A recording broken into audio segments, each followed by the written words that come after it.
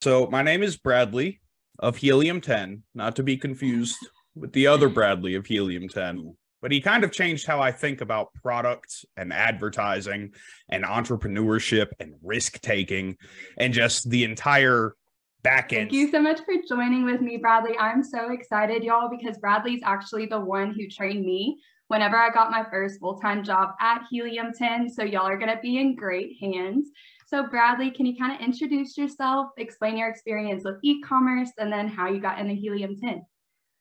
Yeah, so my name is Bradley of Helium 10, not to be confused with the other Bradley of Helium 10, right? And both of Yeah. our names start with an S. So those emails get a little bit confusing every now and then. We cross over a little bit. And I started selling on Amazon with a private label company in 2018, I want to say, right at the end of 18, maybe going into 19. And I had a great mentor that really just kind of changed the way I view the world. He didn't hold my hand and show me exactly what to do, but he kind of changed how I think about products and advertising and entrepreneurship and risk taking and just the entire back end stuff that's almost subconscious, right? So I'll always be grateful for that. But like many other people, I did most of my actual learning and experience getting watching lots of YouTube videos, right? Mm-hmm. Spending lots of hours in Black Box and on Amazon, just looking for anything anywhere I can, just constantly trying to learn. And through all of that, it turns out I have some pretty particular methods for finding products and validating and things. And I know that now because everyone tells me. Because now I'm in a position to talk with people about how we do stuff on Amazon. Turns out I'm kind of on an island, right? But that's okay. Yeah, and I love like just this topic for this video because there's so many different strategies and methods to finding products, to validating products. Y'all, there's no one size fits all method. Like there's so many different routes. So that's why I'm excited for Bradley to kind of share his tips and tricks for y'all. So starting e-commerce, it all starts with finding a product to sell, but there's so many different ways to find products. So what's some of the easier ways we can find products to sell initially? I would say if anyone watching this right now came and they sat down with me, they wanted to talk about this. I said, Bradley, I'm serious. I'm willing to work. I just need some help. How can I find a good product? Right. A few years ago, we've told you to go to Black Box, and Black Box is still a very viable option. To this day, that's my number one. Right. But what I'd learned over the years, especially as social media and everything we have now has grown, right? Namely TikTok, YouTube Shorts, it's kind of changed the way we consume content, right? What I've noticed recently is that you can passively do product research, right? Keep it in the back of your mind. I am an Amazon seller or I am an entrepreneur. I am looking for products. If I see it, I'm going to ask myself, could I sell this? Should I sell this? Is there a chance of it to work, right? Not going to beat around the bush and give you, weird metaphors. It's not the Matrix. I'm going to go ahead and tell you. What I've noticed in recent years is that the majority of products that people show on TikTok and YouTube Shorts, especially those ones where it's either organization, right? Just cleaning something up or putting something in bins and labels and making it look all nice and pretty. Those are people promoting their products, right? I guarantee you every single time they're selling that product, usually on Amazon, maybe Shopify, but let's keep it on Amazon, right? And they have a link to it, right? Because that's how it works. There's no kind of PPC spend that will work as well as 100 million people watching you tear apart your entire kitchen and put labels on everything. Mm-hmm. Some of the biggest product opportunities I've ever found on Amazon myself, I saw on TikTok first. A couple of years ago, you might remember the Magic Tap, right? Automatic milk dispenser, all of that stuff. You see people doing it. That was a product on Amazon that was making over 20 grand each per listing with less than 10 reviews.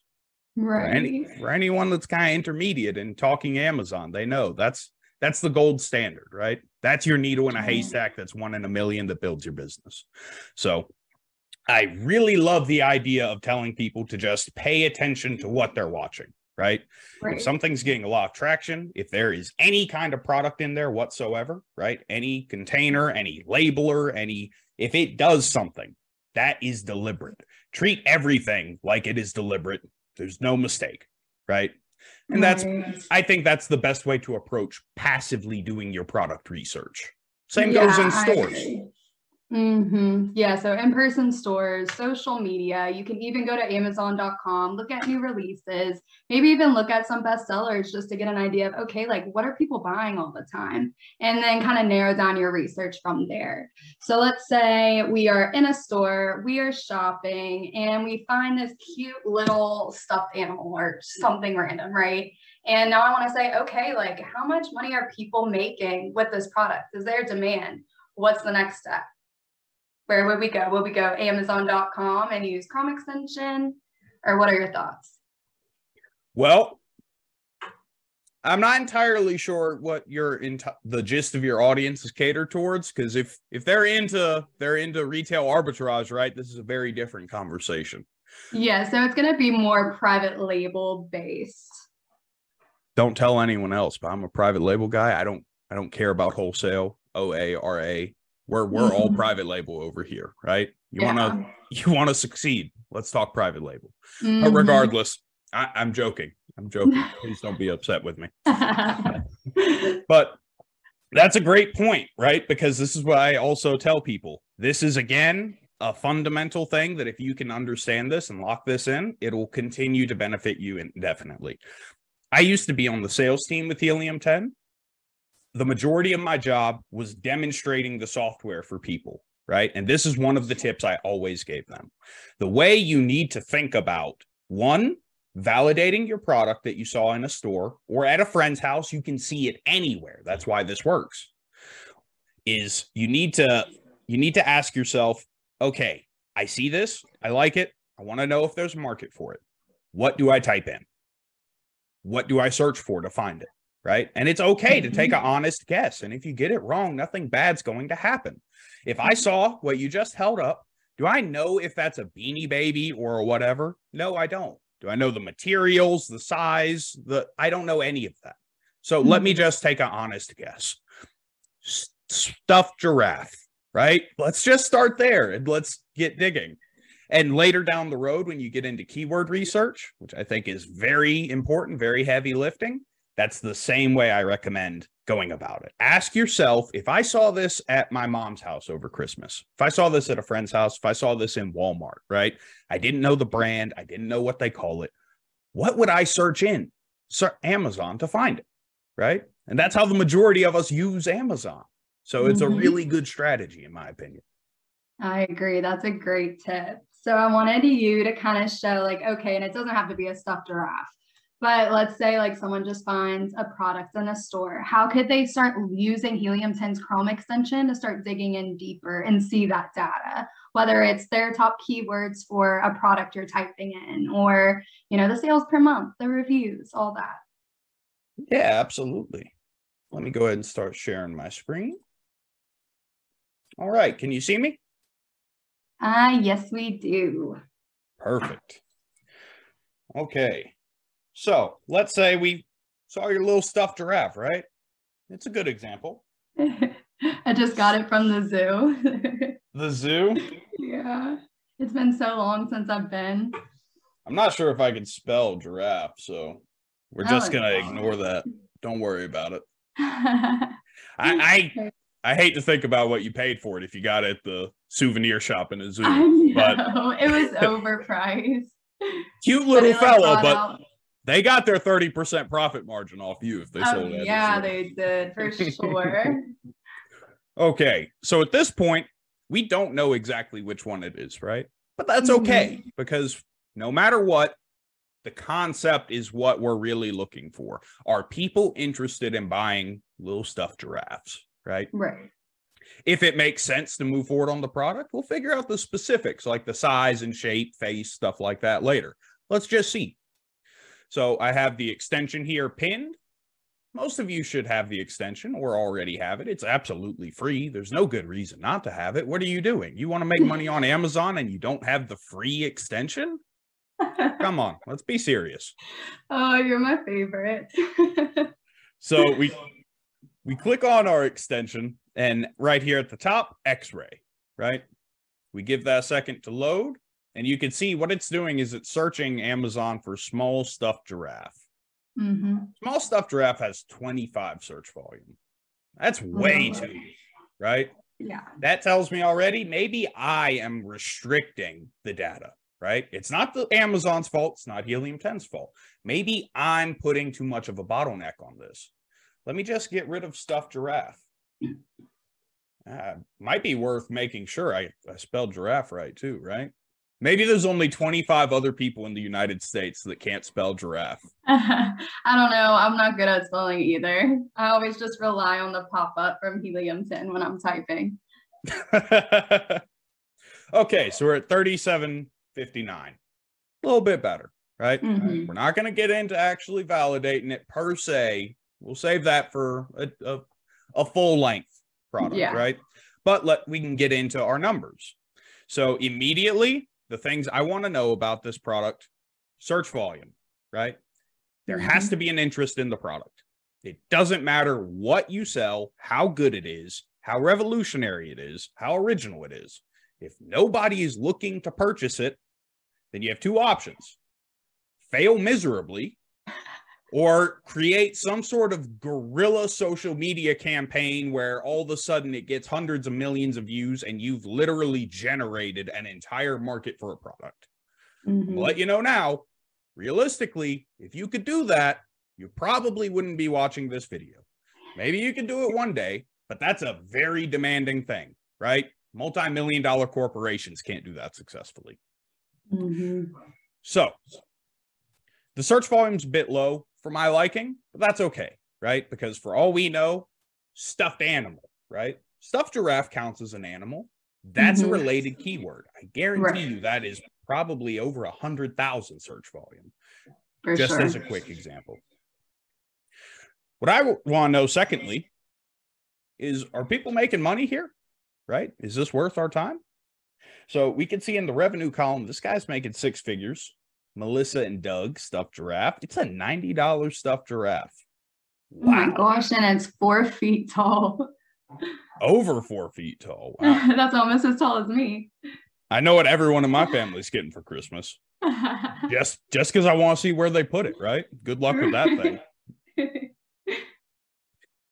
We can see lots of great information in here. I'm going to save the main focal points of reviews, search volume, and revenue for when we get into actually finding products and then actually validating them.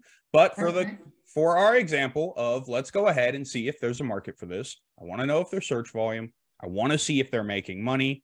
And now maybe let's look at a little bit of the competition, right? We're looking for private label products. Most of these have 2 sellers, which probably means it's hard to say without looking into it.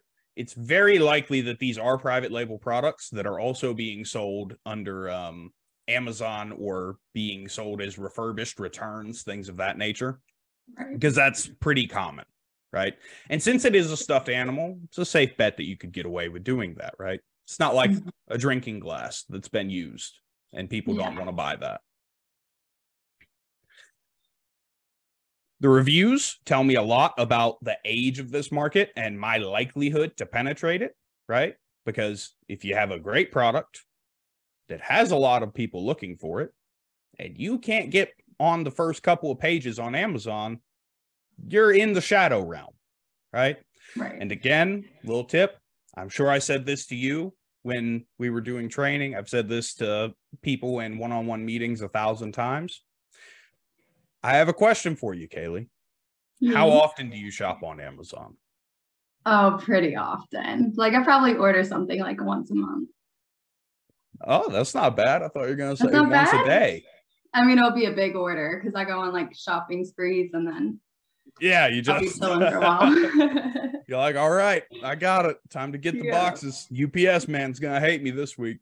I know I need to get the matte high boxes from Fiance. Oh, no.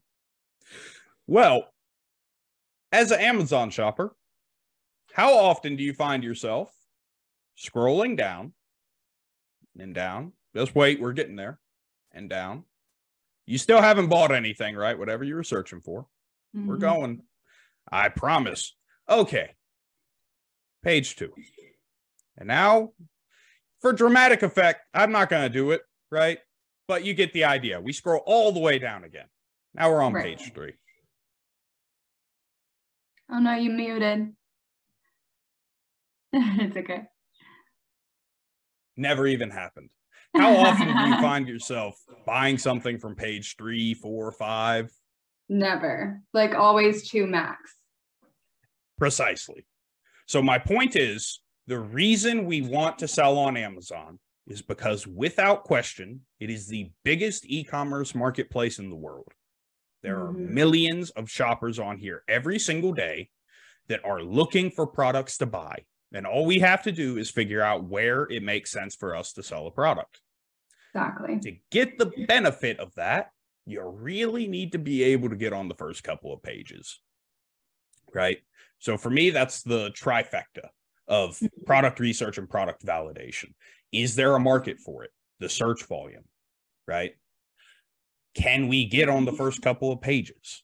Because if we can't get there, then the search volume isn't really going to help us. And then finally, is it profitable? Does it make sense? Are people really buying this?